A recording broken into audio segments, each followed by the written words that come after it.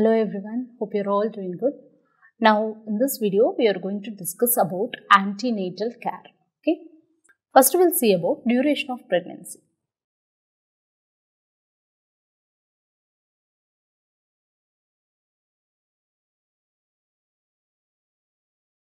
So this can be taken as 10 lunar months or 9 calendar months and 7 days.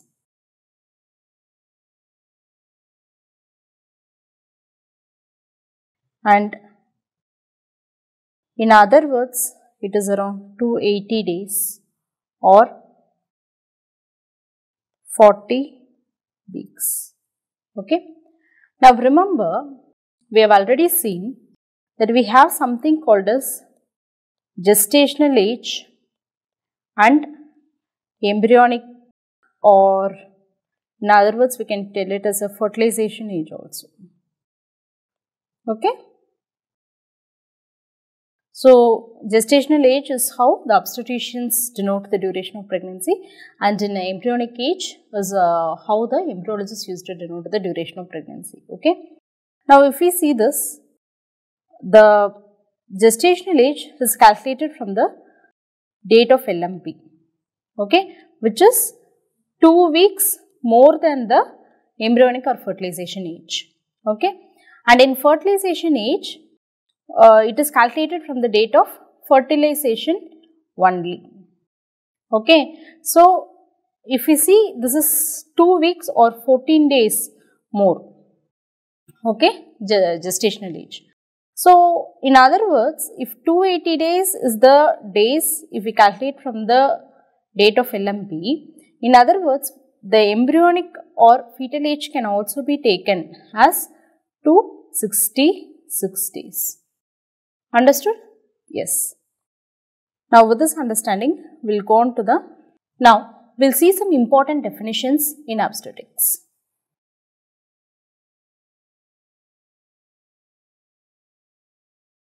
First definition is, who's a gravida? See, gravida is a female who is pregnant.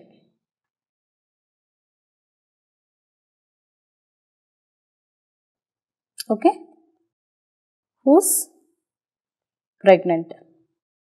So, can you tell me who's a nulli gravida? Null means no. So, literally that means no pregnancy. That means a female who has never been pregnant. Okay. And also, what is a primi gravida? Primi means prime. Prime means first. So, it is the first time pregnancy. So, she is pregnant for the first time. Okay. Next, what is multigravida then? So, she is pregnant multiple times. Okay. Who's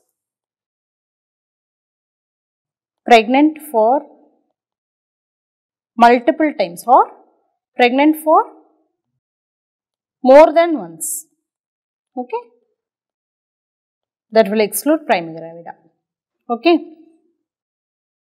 So, another important definition what you have to know is, what is a or who is a para? Okay. Para means she has delivered a baby after 24 weeks. Okay. And remember, in multiple pregnancies, okay, this is counted as a single birth.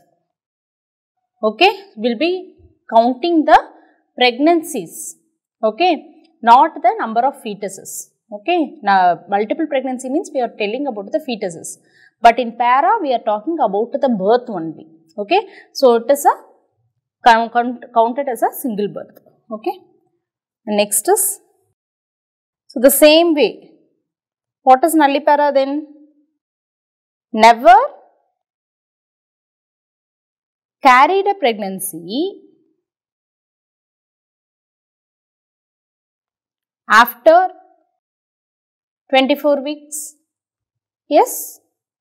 Similarly, what is a primipara? She has carried more than 24 weeks of pregnancy. Sorry, repeat. She has carried pregnancy for more than 24 weeks only once. Okay. And similarly, what is a,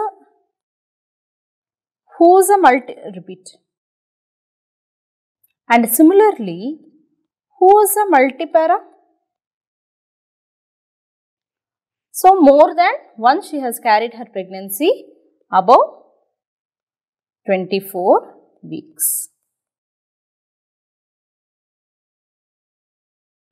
Okay.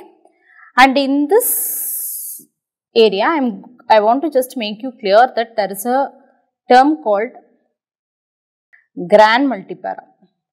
Okay. You can use the term grand multipara only she has carried pregnancies, at least 5 pregnancies more than 24 weeks of gestational age. Understood? So, you are never going to use the grand multipara term when she has given birth thrice or 4 times and all. Okay, it should be exceeding 5 births, or when the pregnancies have crossed more than 24 weeks of gestation, 5 weeks at least. Sorry, 5 times at least. Okay.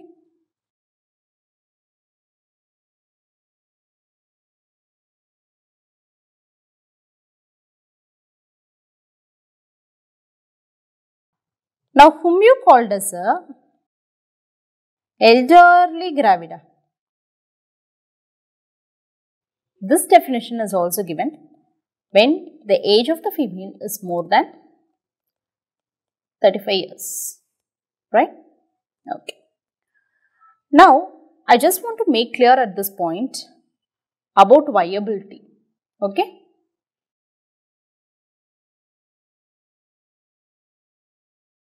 So, what does viability means? It is the ability of the fetus to survive outside the uterus. Okay. Now, this period differs according to the country. For example, in India, it is considered after 24 weeks. Okay. In US, okay, viability can be considered after 20 weeks. Okay. Whereas in UK and Europe, that is considered after 24 weeks. Okay. Now, we will see about the estimated date of delivery, that is CDD.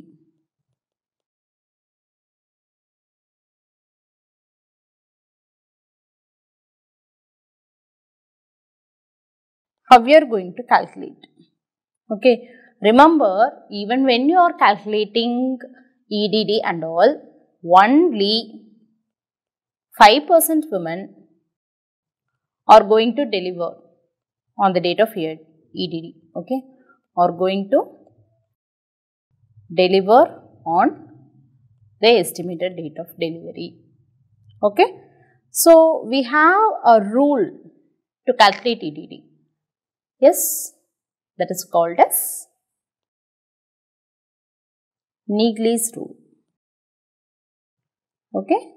So, very important, Neagley's rule. Okay. So, what we will be doing is, we will be asking the LMP of the patient.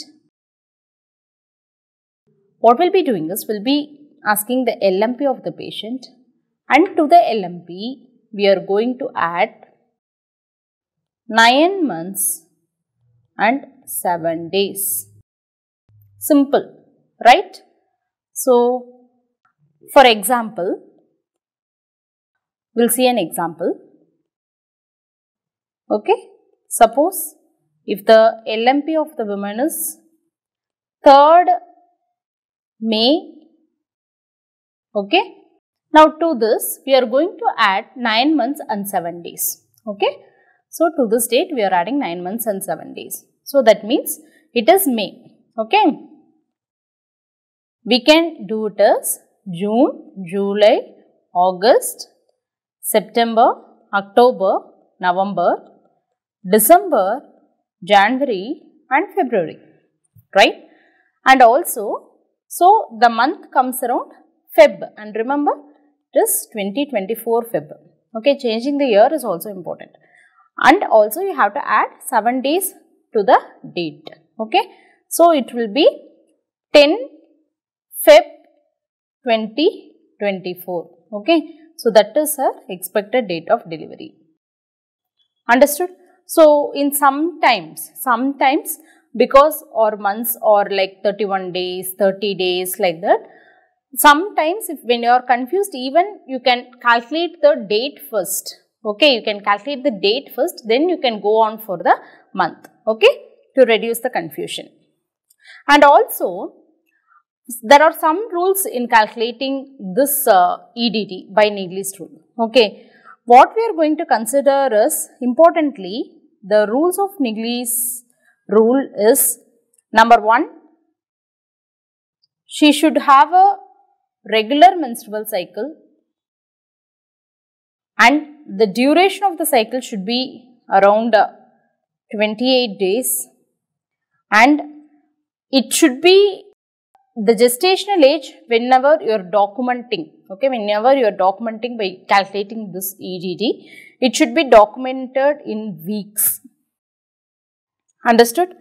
So, suppose I say the woman is having a menstrual cycle of say 40 days. She has cycle once in 40 days only. Now, how you will calculate EDD? The same thing, you are going to calculate your EDD using your Negley's rule, okay. Now, subtract your 28 days from this 40, you are getting 12 days, right. So, to the EDD, you are going to add these 12 days again. Understood? So, for example, say this EDD, take this EDD itself, okay. So, the cycle of this woman, she says she gets cycle only in 40 days. Now, I have extra 12 days. This extra 12 days I will add it up to the EDD. That's all. Okay. Same way, suppose the woman says she gets her cycle every 25 days. Okay. So, that means 3 days less. So, what you are going to do? 28 and 25, right? So, 3 days. So, this 3 days you will subtract it from the expected date of delivery, okay. So, if it is a longer cycle, add the number of days. If it is a shorter cycle, subtract the number of days, okay. So, that is the thing, okay. So, once again I will make it clear, more than 28 days means add the number of days. Less than 28 days, that is she is having shorter cycle, means reduce the number of days from the calculated EDD.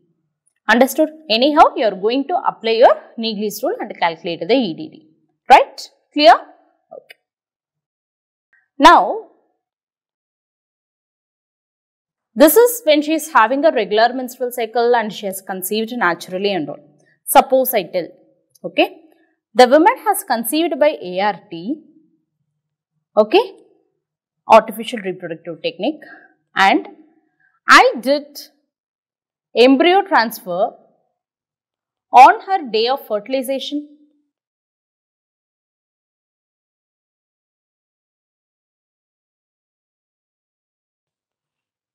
Okay. Now, we have another scenario like the woman had conceived via artificial reproductive techniques and I say I did embryo transfer on her day of fertilization itself. Okay, on her day of fertilization. Okay. Now, I have already explained you clearly that in embryonic age or fertilization age, we are going to subtract the 2 weeks, that is 14 days from the normal period of pregnancy. So, in days, the normal duration of pregnancy is 280 days. In embryonic age, it is going to be 2 weeks less or 14 days less. So, it is going to be 266 days. Okay, so this number only we are going to take it here. So, I say I did embryo transfer on the day of fertilization. That means